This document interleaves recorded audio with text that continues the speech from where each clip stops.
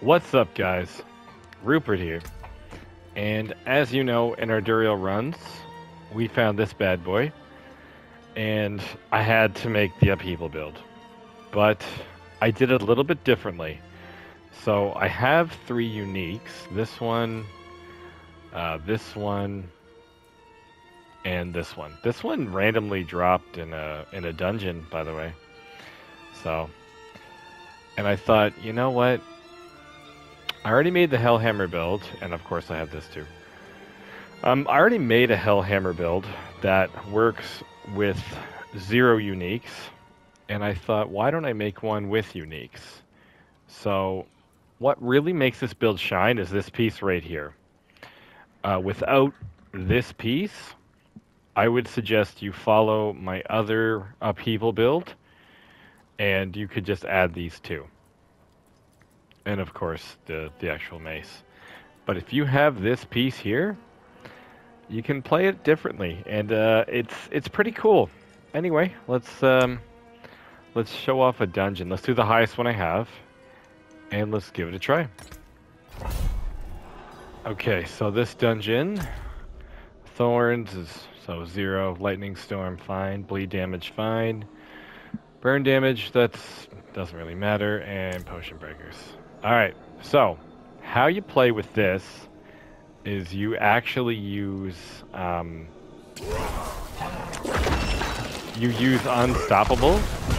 to gain Fury. So as you use Unstoppable to gain Fury, yeah, you can just spam Upheaval and hopefully get some overpowered shots here, which I'm not getting right now. There we go. There we go. So this build is pretty actually fun to play like this. We gotta get in here. It's a different way to play Upheaval. But yeah. So what we do here, if we already have enough Fury, just hit Upheaval. If you don't, just hit either Rallying Cry, Wrath of the Berserker, or I did put on Metamorphosis for that reason as well. So and yeah, it's pretty fun actually. Okay, and so my next shot is gonna be a critical. That was huge, 18. That was a low hit. This build does stupid amounts of damage, like just stupid. That was a low hit. That was a trash hit. Alright, so let's, while berserking, that was what? I think that first one was 9? There we go. And it's a pretty tanky build if you watch what you're doing, unlike me. Kind of talking to you at the same time. So right now when I don't have Fury, I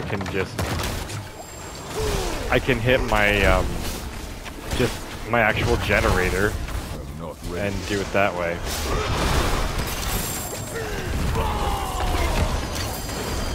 But it's pretty good.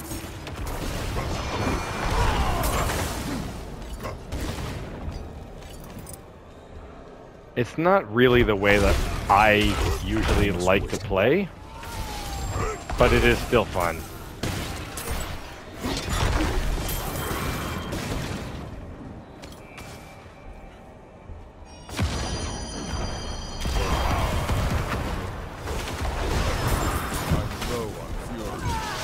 So for some reason, yeah, I don't have Fury, just hit him with that. Hit him with Bash a couple times and your Fury will go up like crazy. So it's pretty cool. It's pretty cool. This is a little annoying, but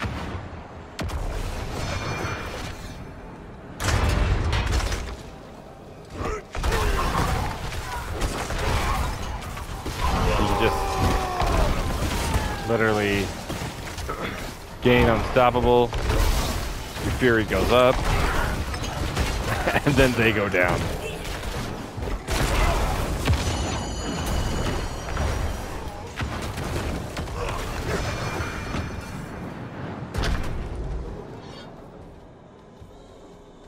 So I say those are the two ways that you could do Upheaval.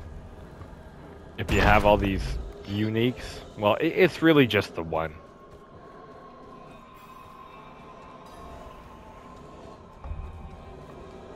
But it's pretty fast too. Like it's a fast build. I thought that would have been an overpowered hit for sure there. And again, you can use any generator. I use bash so that if you do a couple more bashes, you will get eventually an overpower hit out of it.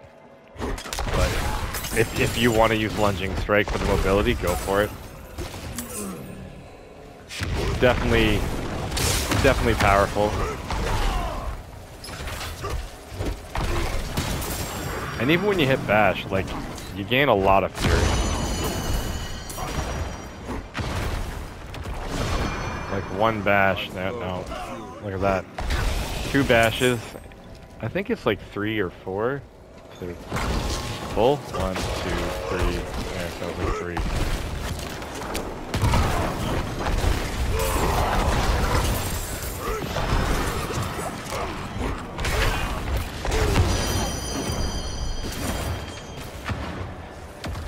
But yeah, this destroys pretty much every nightmare dungeon. Not ready yet.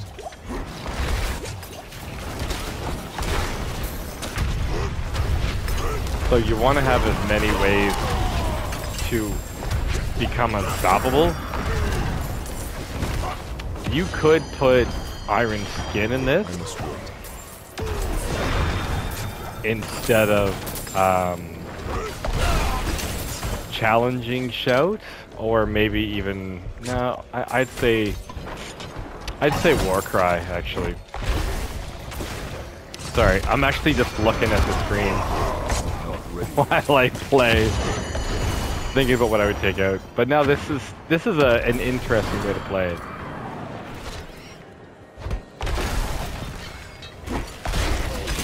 It's a little annoying when it doesn't overpower, but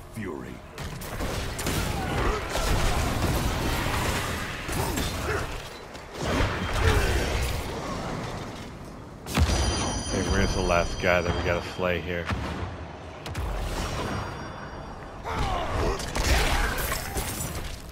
Oh, rude. I just killed him.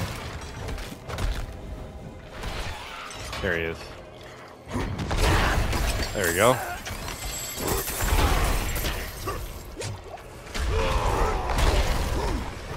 Still the 3 show build, nothing really changes there. I'll go over the build at the end of this. Alright. Give me 1 sec.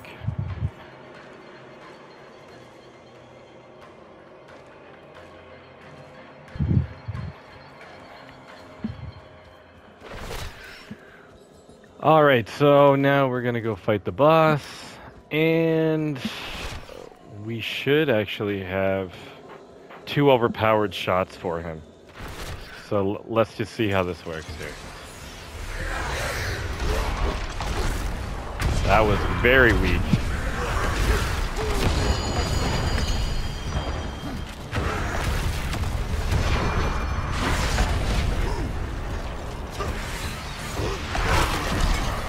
And there you have it.